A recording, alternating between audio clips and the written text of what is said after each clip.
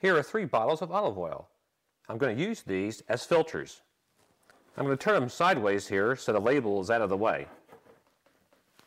Olive oil transmits broadband yellow light. The white rear surface here helps to get a good reflection after the light penetrates through the olive oil and reflects back.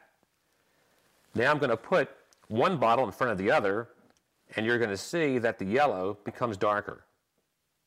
Light has to travel through more filter at this time. And now finally, for the third bottle in front, we have the darkest yellow.